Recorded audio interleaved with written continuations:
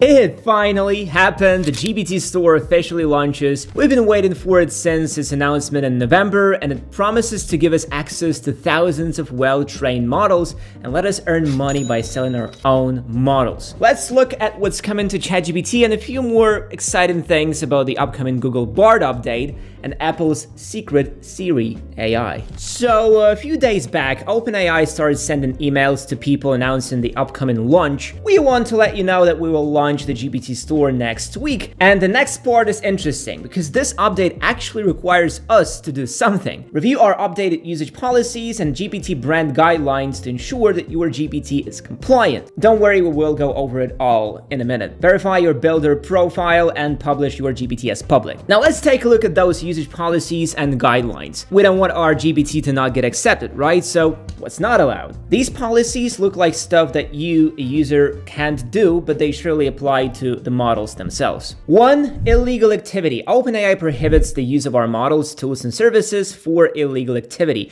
This one is pretty basic and obvious. No one wants their products to be used for illegal stuff. Further down the line, there will be a couple clarifications regarding this illegal activity that I believe hint us at real possibilities of ChatGPT and GPTs. 2. You can pause the video and read this for yourself. We don't want to get demonetized here. 3. Generation of hateful, harassing, or violent content. Again, there is not much to discuss here except the fact that this part of the usage policies talks about stuff that gets automatically blocked if you try to generate something like this. And to me, this means that OpenAI knows that there are ways to write prompts in such a way that the automatic system will not stop AI from generating forbidden stuff.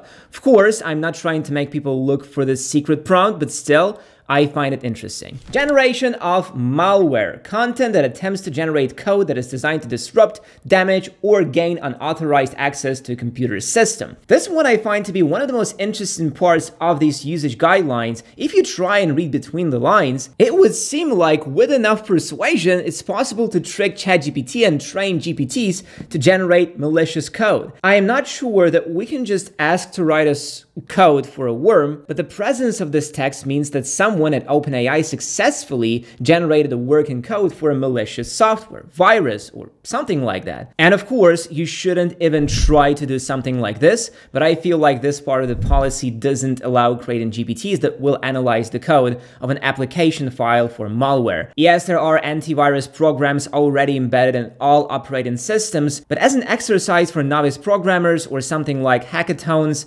this could be a nice thing to have. Activity that has high risk of physical harm, including development, military, management, or operation of critical infrastructure in energy, transportation, and water. Again, I feel like this usage policy is basically a description of everything that is possible with ChatGPT and GPTs. Who would even try using ChatGPT for developing such dangerous things? Can we just ask ChatGPT to give us schematics for a rocket? Or can it help with developing its design? This all sounds very interesting to me because it also hints at the information that OpenAI used to train its model. I wonder how many secret and leaked documents were used to train ChatGPT, but you, dear viewer, please don't try to do anything like this. Don't create GPTs for the Pentagon or something like that. The next one for me sounds a bit ironic. Fraudulent or deceptive activity, including scams, plagiarism, academic dishonesty. Plagiarism and academic dishonesty. There should be a joke somewhere, but I can't figure out where. I don't know what's funnier. The fact that OpenAI doesn't want to use its product for plagiarizing someone's work, or the fact that they used a ton of materials themselves to train their algorithms. Because there have been a lot of scandals regarding the information that was used for training, from stolen artwork to full articles that can be accessed by writing your prompt in a certain way. But if we look at this text from a practical standpoint, it basically means that you cannot create a custom GPT that will write your homework for you. This is very sad, but let's close our eyes and pretend we didn't read that. Activity that violates people's privacy, including tracking or monitoring an individual without their consent, facial recognition of private individuals, classifying individuals based on protected characteristics, using biometrics for identification or assessment. Again, I see this as proof that GPTs can be trained to do facial recognition, track people, work with biometrics, and so on. I didn't even know that there was a possibility to trick ChatGPT into doing something like this, but apparently There is a way. I wonder what happens if we feed our custom GPT a bunch of photos of me and ask it to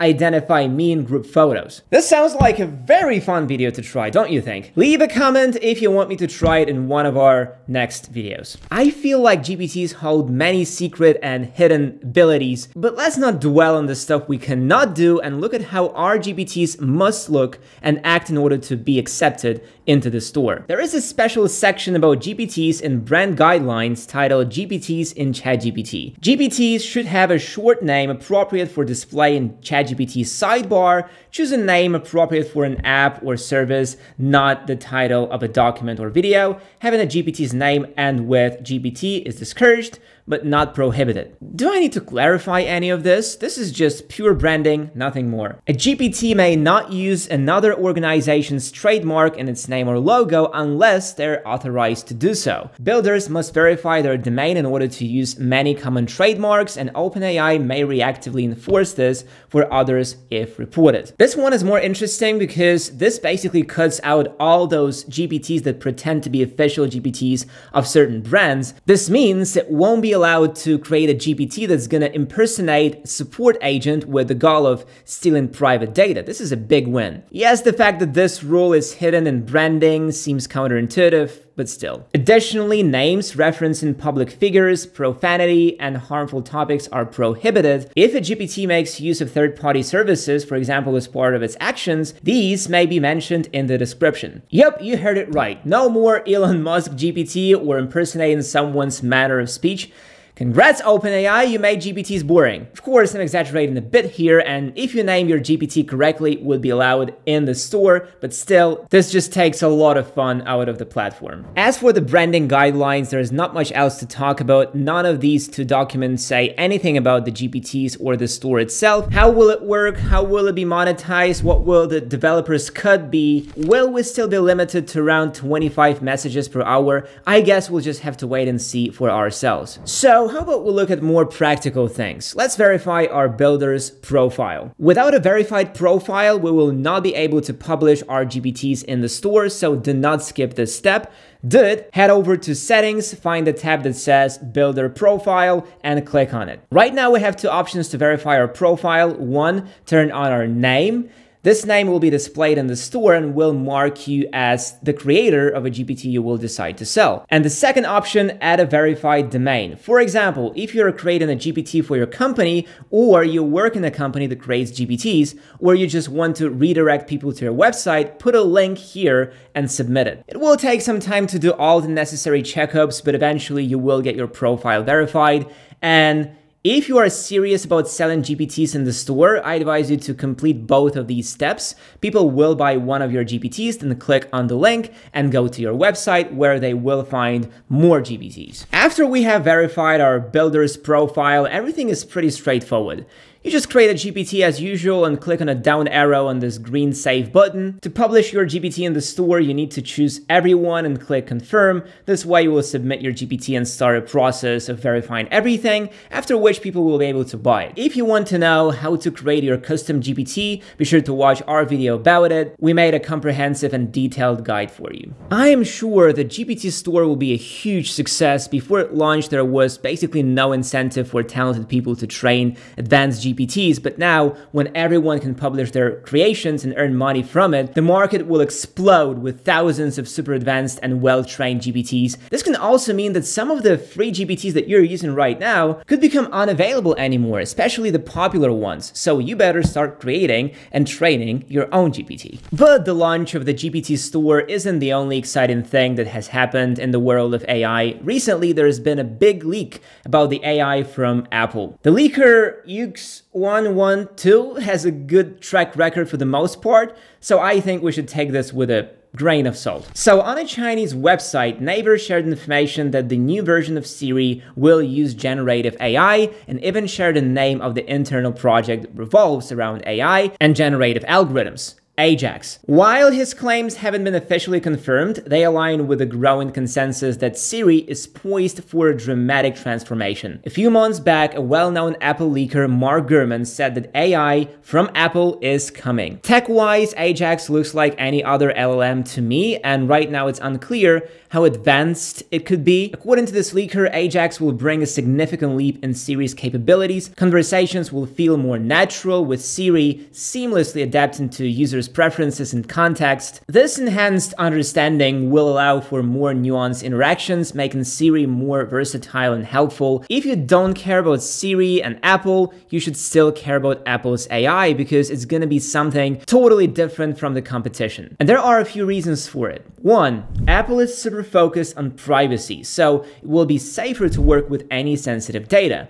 Two, it will be available only on Apple devices. Three, it's going to be embedded in the system itself, and at some point become a core feature of the devices. UX112 also hints at a new subscription service that will unlock even more advanced AI features for Siri. This could include personalized recommendations, more proactive assistance, and even the ability to generate creative content like poems or scripts. Despite all the uncertainties there are now, the underlying message from the leaker and other leakers is clear. Apple is betting big on AI. It may not be as multimodal like Bard or ChatGPT, but it's definitely going to have its perks unavailable to other companies. Maybe this will be the time of Jarvis-like assistants with good voice recognition and access to apps, because no matter how good ChatGPT gets, it will always lack the deep integration that Apple could do. But other competitors aren't resting too, with Google readying to launch another huge upgrade to Bard. Dylan Russell, a known leaker, recently posted on X about some new features Google might be adding to its ChatGPT competitor. He found these details in the code of Google Bard's website. One of the headliners in his reveal is an advanced version of Bard dubbed Bard Advanced, which could potentially be a premium offering. Russell's findings, showcased through screenshots, describe Bard Advanced as a more capable, large language model with advanced math and reasoning skills. This version is believed to leverage the power of Gemini Ultra. This is a significant step up from the Gemini Pro, which powers the current Bard version.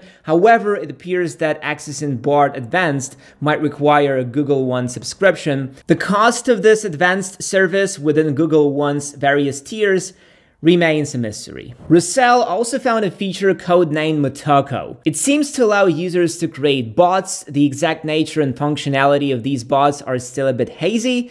Russell's screenshots show a sidebar labeled Your Motokos and an option to create threads. Though he admits, I can't say what they mean by bots exactly, if they will be shareable or anything, but yes, Motoko is the code name for bots. I wonder if these bots are in any way similar to my GPTs. Another feature Russell showed is Gallery. This feature appears to help users unfamiliar with AI chatbots, allowing them to explore different topics to see what you can do with Bard. It seems to show sample prompts across various topics explaining how Bard works. Good stuff. The more people know of AI, the better. Tasks is another feature Russell mentioned, but its purpose remains unclear. He speculates it could be a button to check on long-running processes, like generating a photo, some kind of a progress bar. Additionally, he noticed a sharing background-foreground option, which seems a purely customization-focused thing. I don't think it's worthy of our attention. The last feature in Russell's Twitter thread is Power Up. This could be a tool for users to improve their prompts, kind of like the Prompt Perfect ChatGPT plugin that we've featured in one of our recent videos. But don't get your hopes up just yet. It's important to remember that all this information is based on speculation